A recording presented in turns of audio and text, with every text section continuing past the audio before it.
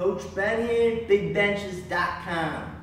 Today I want to show you a great myofascial release technique using one of these rollers here, one foam roller, and we're going to be hitting the hip flexors, a very tight area on people just because a lot of times we're spending our day sitting down, we get tight psoas muscles in the hips here, we get tight quads, and we just have to show those hip flexors some love every now and then. So what I got here is your standard foam roller. This is a very light foam roller. It's got a lot of give to it. You don't need anything too hard to start with. Something that has a little give. And this is just real simple to do before your workout. Usually we're foam rolling anyway, but this is a real good way to get into the hip flexors here.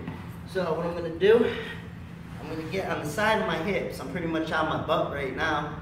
Not on my lower back. There's a little groove I'm going to try to find here. This is the crest here of my hip, and I don't want to get on the bone of my hip here. So I'm staying right underneath that, and I'm just kind of rolling over. Right here, there's a little groove right underneath the hip, kind of right on top of your quad. You can see where I am right here. And my hip bone's right here, and I'm right underneath it. And I'm just kind of rolling back and forth, getting to my hips a little bit. And then I roll my body over, get to those hip flexors. Get a little twist of motion going on. Nice general warm up.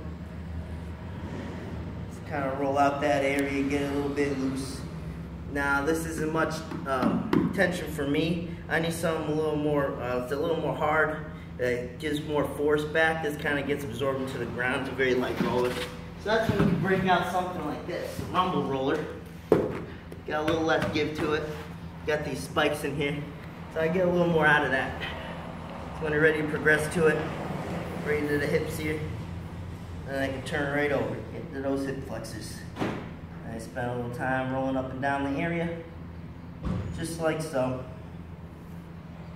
And that's pretty much it. A real simple thing to do. Giving those hip flexor areas love usually gets real tight. Coach Ben, BigBenches.com. See you later.